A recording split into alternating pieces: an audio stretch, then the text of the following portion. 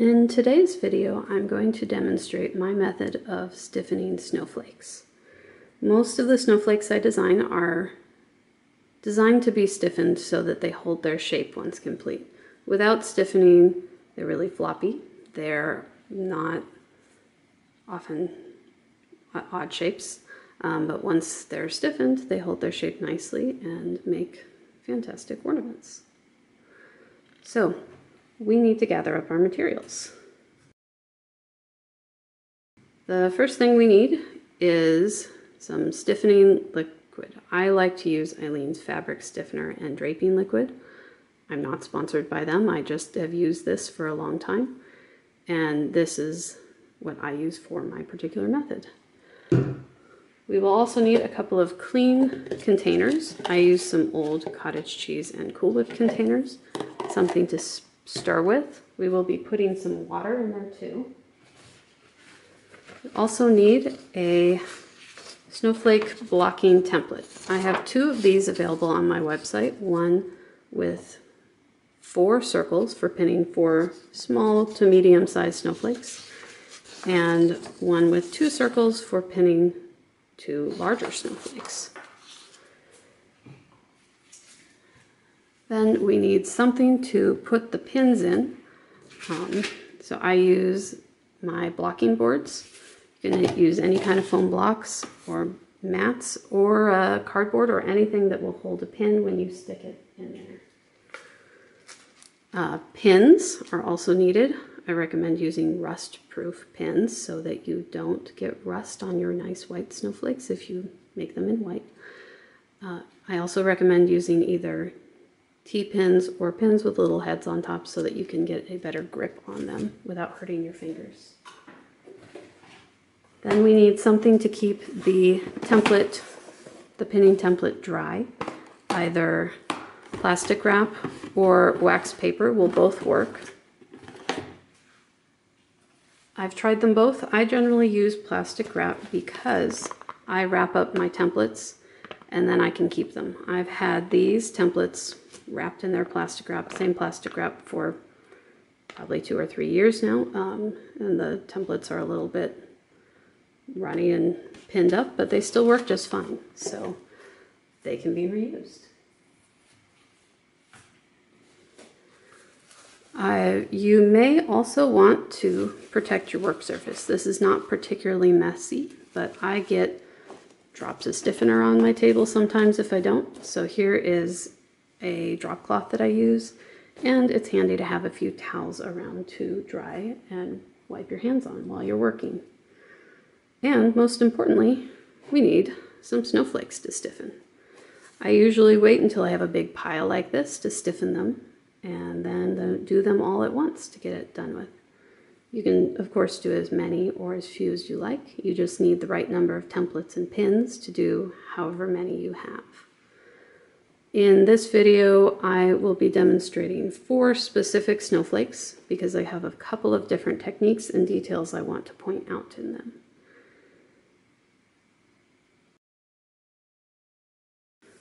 Okay, I have protected my table with my drop cloth. I've filled up 2 of my water containers, the larger ones, with water.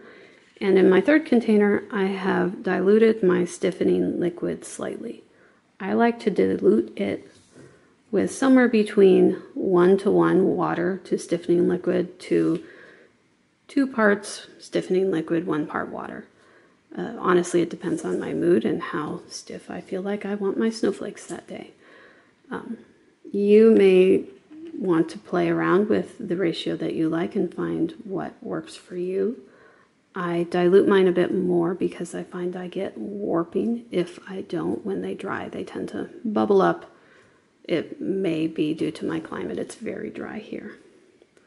All right, now I'm going to set this to the side and we're going to get our blocking template ready. So with the blocking template, I'm going to take some plastic wrap and cover it completely. Actually, I'm probably going to turn it this way so that I can actually wrap the plastic wrap all the way around because it makes it easier for me to reuse it later. So I've wrapped the template in plastic wrap. I'm going to smooth it out a little bit so we don't have any wrinkles.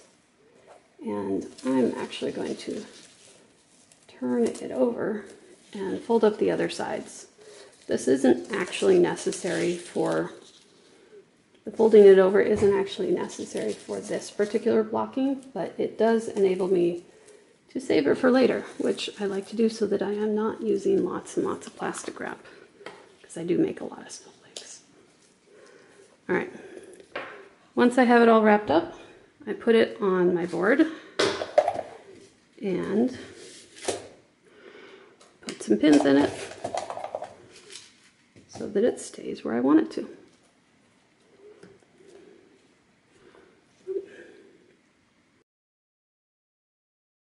One last thing before we get started on our actual blocking, I recommend checking your area for lint. You don't want to have little bits of red fuzz stuck all over your snowflakes. Okay, to get started with blocking, usually I start by actually sticking all of my snowflakes in my first clean water container. This gets them pre-wet and ready the way that I like. Then we take the first one that we want to block, take it out of the water container. I'm going to squeeze it out a little bit. Then we're going to dip it into the stiffening solution and make sure it is thoroughly saturated. You want solution all the way through inside of the snowflake. Once you've got it fully saturated, we're going to squeeze all the excess out so that it's not dripping anything. Then I generally use my third bucket to kind of keep holding it in that little squish ball, and I rinse off the outside. This gets all the extra stiffening solution off of my hands and extras off of the bits of the snowflake so that you don't end up with little bits of stiffener attached to it when it dries. All right, then we take the blocking template and we're going to start straightening out all the little bobbles and picots and petals that are on this snowflake. This snowflake is Nymphadelia. It's a free one that is available on my blog. There'll be a link in the description to this snowflake and all the other ones that I show you today. All right, so I take quite a bit of time usually to kind of straighten out all of these little petals and bobbles. Make sure that nothing's curled up or twisted. Stitches are straight and everything is all shaped the way that we want it to be. Makes it a little easier once you go to pin it out if it's already not all curled up and twisted on there.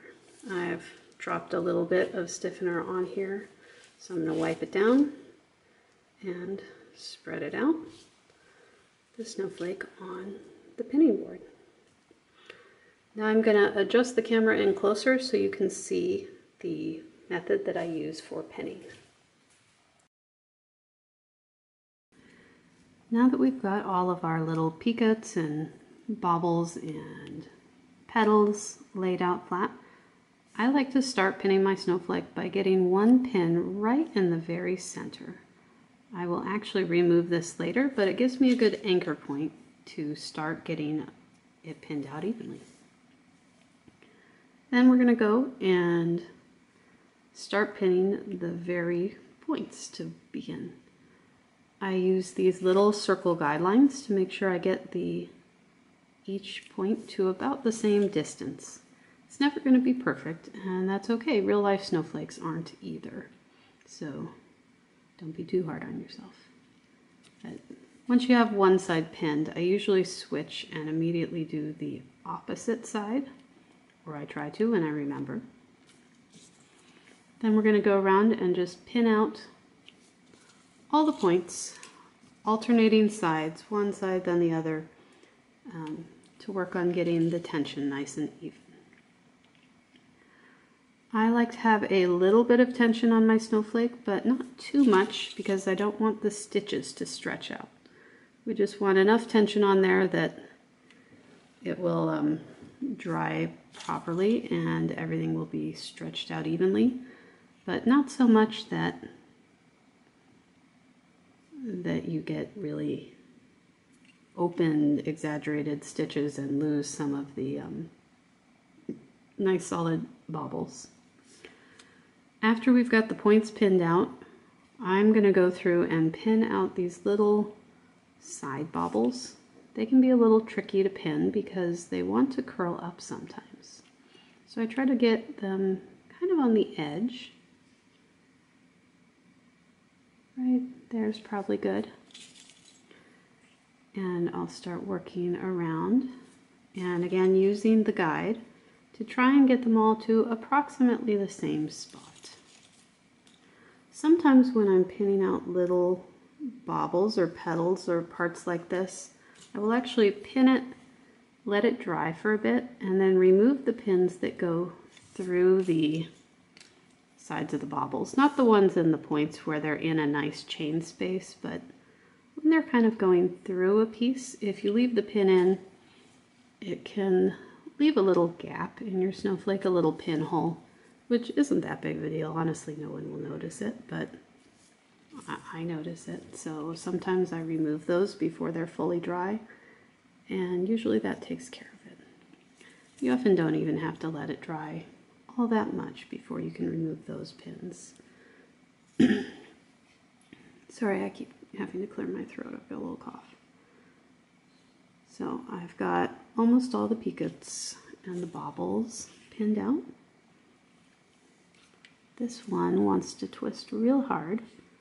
When I have one like that, sometimes I even pin it with two pins. We'll do one here, one there. And again, it depends on how precise you want to be. Don't have to, but the more pins you have, the more you can force it to be exactly the way you want. I'll put an extra one there. Then we can go through and do the same thing with these little side peacoats, or petals, I think I call them in this pattern. Those ones aren't really peacoats.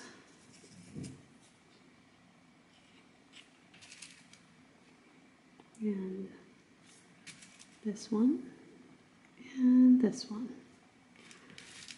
Now this is probably actually plenty of pins, but if you really, really want to make sure it's exactly the way you want it, you could also go through and pin out these little long double crochet peacoats, or you could pin out these two sides. Sometimes they curl.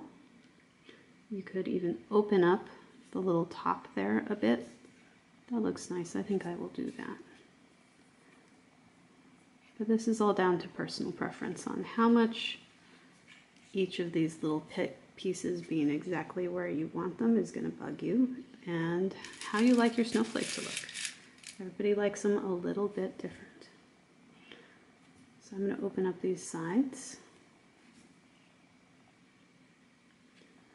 giving it just a little bit of split on the top.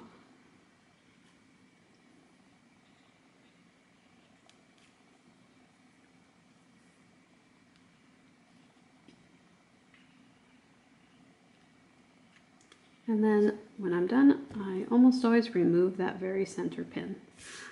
Sometimes you can leave it in, and that will help with any, occasionally when snowflakes dry, they will start to pop up in the middle. So leaving the pin in the middle will help prevent that and keep it a little flatter. But it also tends to leave a tiny little pinhole. So I'm going to leave that one and start working on the next snowflake. Okay, this next snowflake I'm going to show you is Nutmeg. It is from one of my previous crochet alongs. It is a paid pattern. It's available on my Etsy shop and my Ravelry shop, and an ebook with about 12 other snowflake patterns. And I picked it because it looks very different when it is completed to when it is pinned out and stiffened. It's one of those that changes quite a bit. And the shape was designed intentionally with pinning in mind. So you can see that when it is just completed, it's got a lot of straight lines, kind of funky little bits, but we're going to make these into nice curved areas. So just like the other one, I'm going to start with a pin right in the center, and then I'm going to start pinning out the very points all around. But for this one, I'm not going to add any tension because I'm going to go in and round this section and this section out afterwards, so I don't want to stretch it out too much and not be able to do that. So we'll add a pin right through the chain space there and at the top.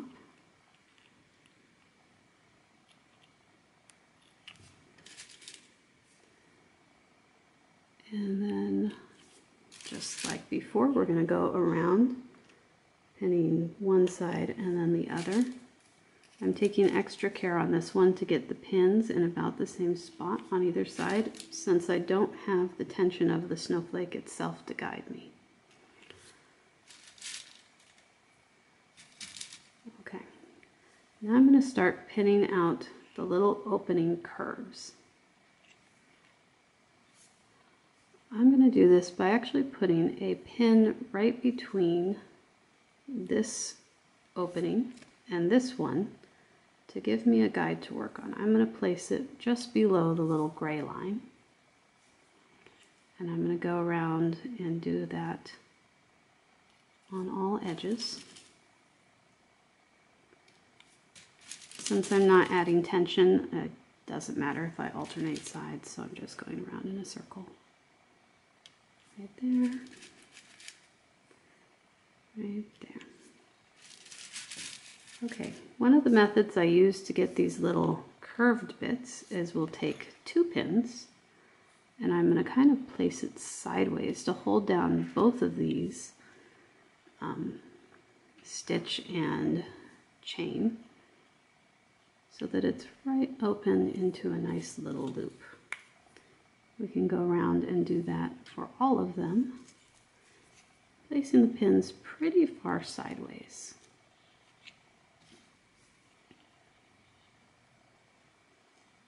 This time I am going to keep switching sides because I am adding tension to the snowflake.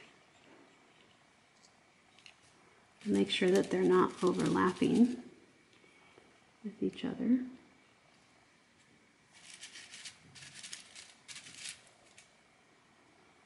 It's going to end up with a lot of pins, and again, this is optional and the way you decide to do it, but this is how I like to pin mine out to get just that exact shape I was going for.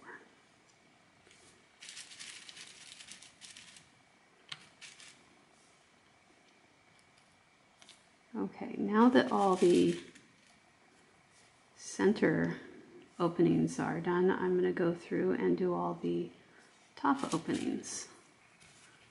So again, we'll place the pins pretty far slanted, and I'll try to make sure to get them in about the same place.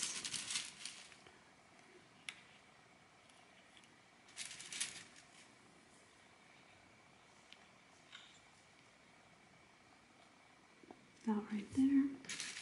Oh, that one's a little bit not slanted. The reason to put them slanted is to hold both the two loops down. They since there's two, if you have it straight up and down, they tend to stack on top of each other, and then you don't have a nice flat snowflake anymore.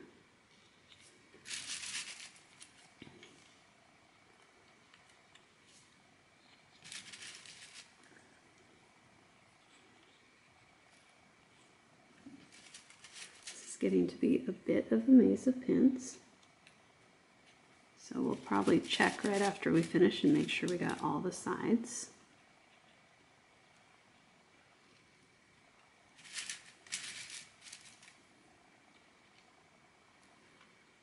Okay, we have all the sides done. Now I realized that the tension I put on the top pins probably could be increased. So I'm actually going to go through and remove the pins that I put between these two openings, just to make it a little easier to see and deal with all the pins in there, and to allow me to adjust it a bit more. So I'm going to move the first pins that I put in all the way around the edge out just a tiny bit, just to produce a little more tension on each edge. Oop. And one more. Oh, nope, two more. Then you'll notice we still have these loose bits here. So I'm going to start pinning those out too, starting with the points. I don't want them to be sticking as far out as the other ones, so I'll put it a little bit further down. We've got enough pins on it at this point that it really doesn't matter if we alternate anymore. You can, but that center's not moving. So whatever feels more comfortable. Notice I'm often putting one finger down to kind of hold the whole thing flat as I pin, to help it just ease it into place. All right, to clean it up, I'm going to take out that middle pin, and now I want to shape these little side bits here of them a bit more. I'm going to do the same thing I did with the loops and put a pin really sideways, just to get that shape exactly where I want it. Push together, nice open curved loop.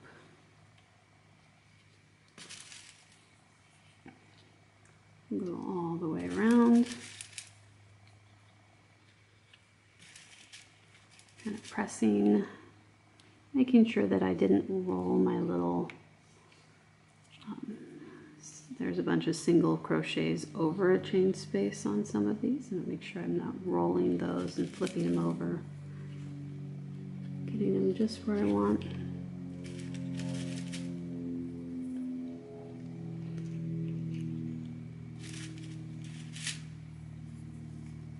Put one more here.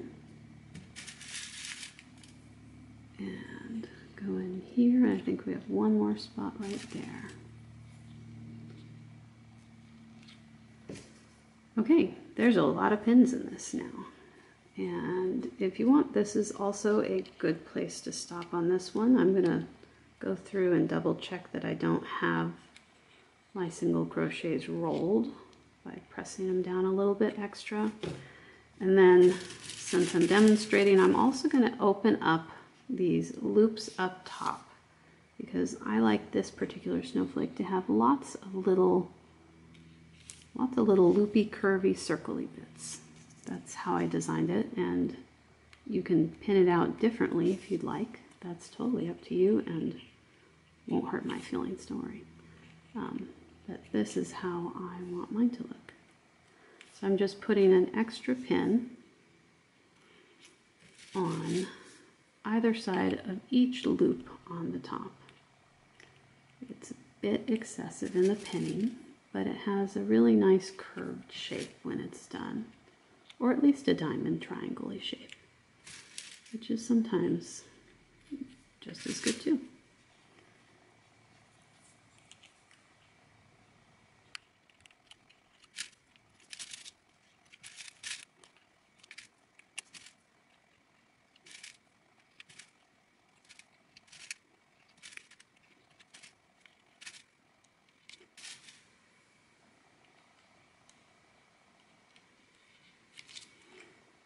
Okay, so all the pins are in place now.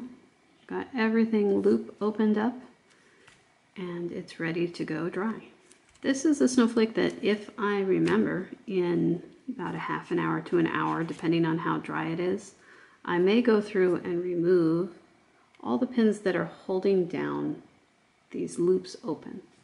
Then what I'll do is I'll use my fingers to just push down these edges a little bit and kind of curve them a touch. When it's partially dry, you can still mold it just a little bit, and it will prevent it from looking too angular where the pins are. Sometimes you get little diamonds, and that's what you want, but sometimes if you want circles, you can remove the pins and manipulate it just a little bit more, and it'll hold its shape and look nice and rounded. Okay, now I'm going to get out our last 2 snowflakes to show you how I'm going to pin those. If you're watching this when it comes out, these next 2 snowflakes are a bit of a sneak preview. They come from my new set, the 2013 Snowfall Cowl, a rainbow. And for this set, I've designed the snowflakes a little bit smaller than I usually do, with the intention of then you can also make them in the Catona cotton, a fingering weight cotton yarn. I thought this would be fun, a little different, and they're a little bit chunkier, which some of the ones I have from my great-grandma are as well, and I wanted to emulate that. So this is the Parakeet Snowflake, and when the cowl comes out, it will be available for free on my blog. And I'm going to show you how to pin this one. It can be a really simple one to pin. It also can be one where you play around with how you pin it out, and it'll look different on how you pin it, depending on how you pin it. Also, using the Catona yarn, we use pretty much the same technique as before. You may want to up your ratio of stiffener to water just a little bit because the yarn is so heavy. It needs a little bit of extra oomph to stiffen it strong enough to hold it up. So I'm going to start with the thread version of the snowflake, and again put a pin right in the middle. And the way I've been pinning this one's very simple. I just put 1 pin on each point, smooth out all these little picots all along the way, alternate the sides, put 1 there, and there, and 1 on the other side. Then I'll go through and pin the very long chain loops. Put 1 right there.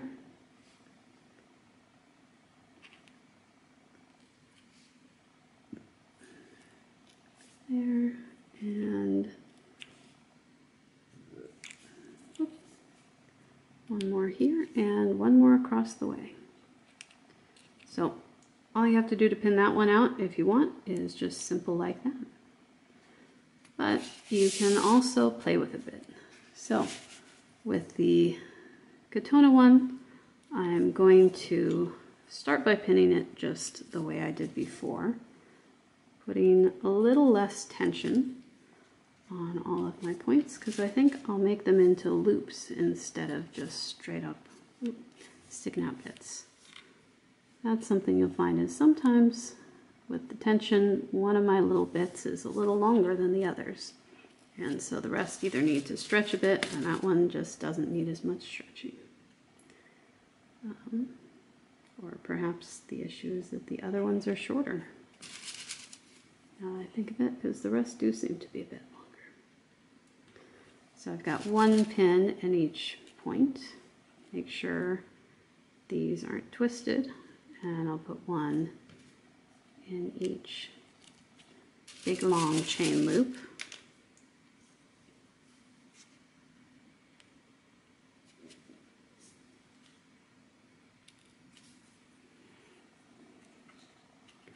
And I will adjust these so I haven't gotten them right, all in the same space.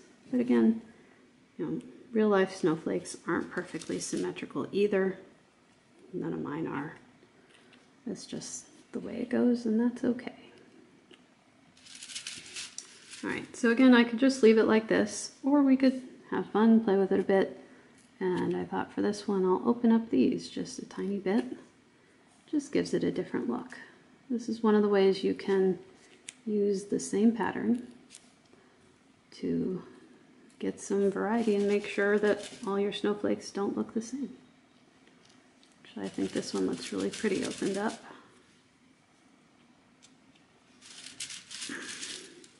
could also do some funny things if you wanted with those big long chain loops. You could make them squiggles.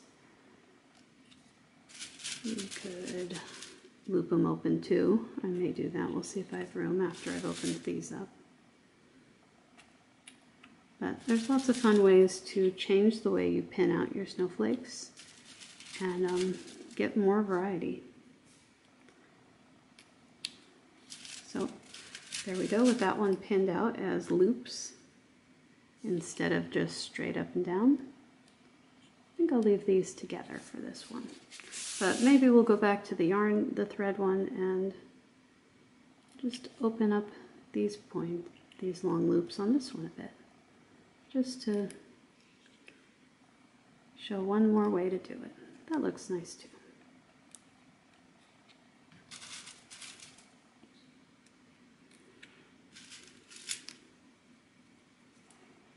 Okay. One more here.